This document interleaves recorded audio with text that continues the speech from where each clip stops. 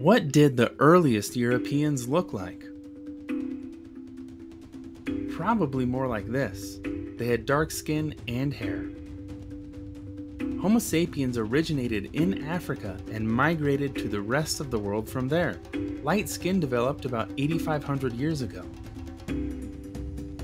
How do we know this? Well, from their remains, of course.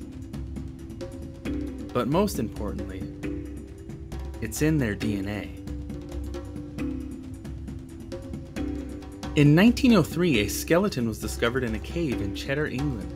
It was named Cheddar Man and has been dated to around 10,000 years ago. In using facial reconstruction techniques and genetic analysis, we have this portrayal of what he likely looked like. He had dark skin, dark hair, and blue-green eyes.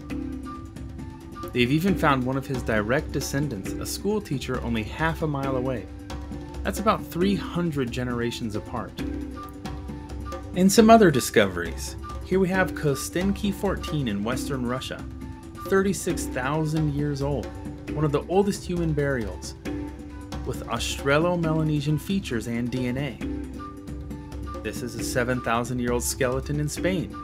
This guy had to be darker than any modern European, but we don't know how dark, the scientist said after analyzing the genome extracted from a tooth.